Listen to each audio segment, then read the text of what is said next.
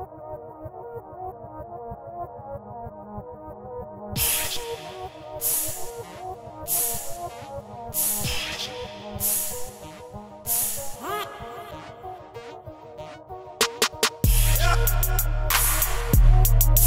you are running the 800 meters here. Yes, sir. What is your goal for the 800 meters here?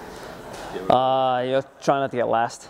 No, it's just kind of get a good opener on the track in, and try and kind of work on my speed a little bit. We've stuck to the kind of 3K strength training after indoors, and so we'll get a couple of races out the way, and then hit some 800 meter work after Rome. What you recently won the Boston, the B.A.A mile. Tell us a little about that race.